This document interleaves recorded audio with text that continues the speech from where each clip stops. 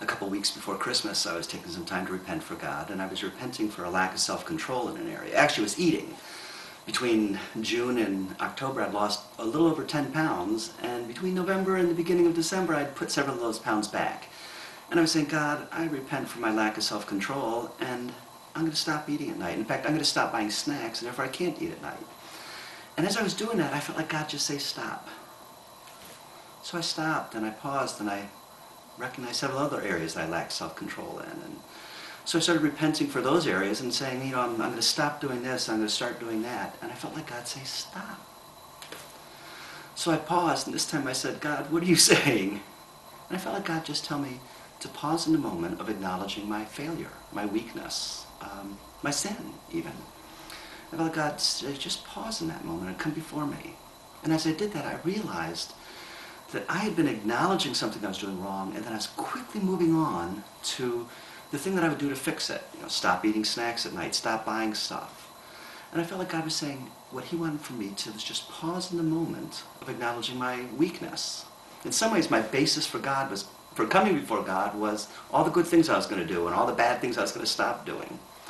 And God brought Psalm 51 to mind. Psalm 51 says, have mercy on me, O God, according to your loving kindness. According to your abundant mercy, blot out my transgression. Now you notice it doesn't say, have mercy on me, O God, according to my great plans. According to my wonderful good works, blot out my transgression. It just says, have mercy on me, God, in the measure of your love. It wasn't in the measure of how bad I felt. It wasn't in the measure of all my good plans. It was just, have mercy on me according to your great mercy, according to your great love.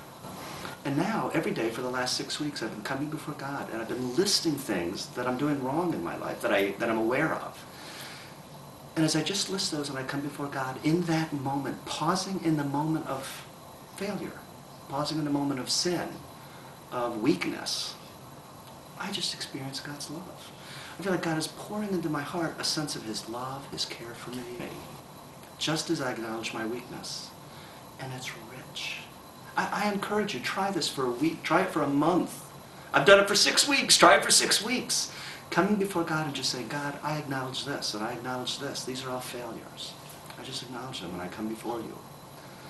And I believe God is going to fill us with a sense of his love and his care, his abundant mercy.